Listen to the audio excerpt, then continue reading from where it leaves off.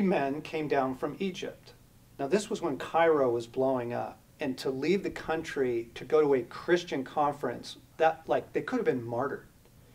These guys had the courage to come down, and they came down for the primary reason of asking us if they could translate Wild at Heart into Arabic. Oh my gosh.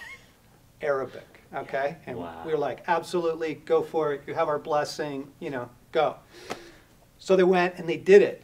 And they've published Wild at Heart, and they just sold out their first printing. But here's the story I wanted to tell. One of those guys was at Wales. He came to the Wales boot camp, so we got a chance to connect, and how are you, and how's it going? Now here's the deal. When Cairo was blowing up and the Muslim Brotherhood was taking over, they burned down 60-some churches. And so the believers were meeting in fervent prayer sessions. In one of those prayer sessions, so here's what he's telling us now. Here's the new story. They hear that God tells them, I'm about to move very powerfully in the UK. They're like, okay, like, awesome. Why are you telling us in Cairo about this?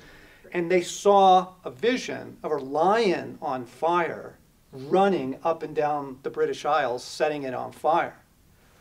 Well, we've seen those visions, and God has spoken to us about that. So he comes all the way across the world to tell us everything that you're hearing from God is true. There is this move. So he sent us in to unlock something, and it was beautiful, holy, wild, hard, powerful, incredible. Wow. Incredible. It was awesome. I mean, it was nuts. It was nuts.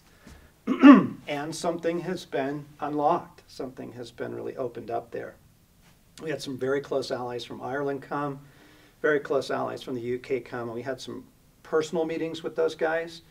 And they are so ready now to take this there and to light it on fire. Super cool. Wow, what God's doing. Right? It's amazing. It is. I'm telling you, amazing. man.